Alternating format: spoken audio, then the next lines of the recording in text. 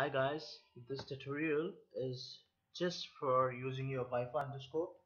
But for instance, if you're using a desktop computer and you don't have a Wi-Fi adapter, there's still a way to directly connect the endoscope using USB. So I'm just going to show you a tutorial of which software to use without the Wi-Fi. So just visit www.gadgetise.com/software. Click on the blue link. Click on Wi-Fi software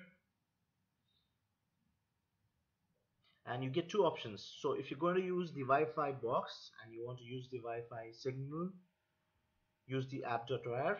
But in this tutorial we're going to just show how you can use the endoscope without using the Wi-Fi box and just directly connect using USB, just in case you don't have a Wi-Fi adapter in your desktop computer, or you want to use it using the USB cable. So just click on Smart Camera and download it. Click on download.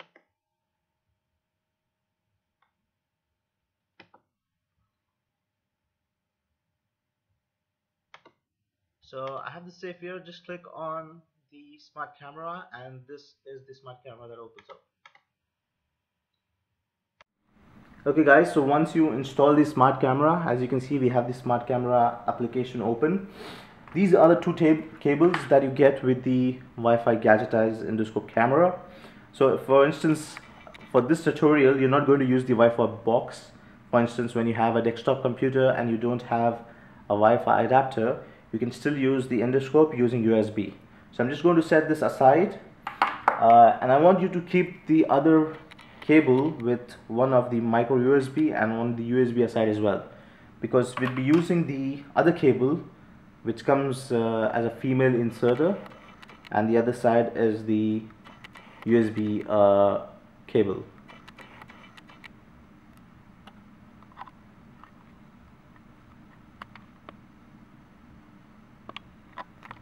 So what you got to do is the endoscope, the end of the micro USB, you connect it to the female insert and it goes inside like this. So just put it inside and it fits in nice like this. And the other end, the USB, goes into a USB port. So just connect it inside a USB port, as I'll be doing here, to my USB port.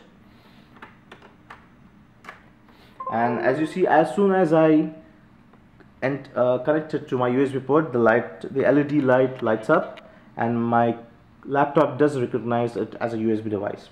So what you do then is go into the smart camera option, go into the settings and choose an option in the device called a USB 2.0 camera.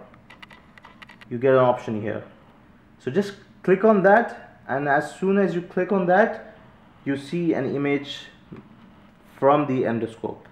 And guys, it's as simple as that. You can use the, see, as I'm not using the Wi-Fi box for this. This is using the USB feature, so that's the good part you get with the Gadgetise endoscope camera. So, and the same goes if you want to increase the brightness, just use the cog wheels here. It will, increase the brightness the LED, and that's how you can connect the endoscope using USB port.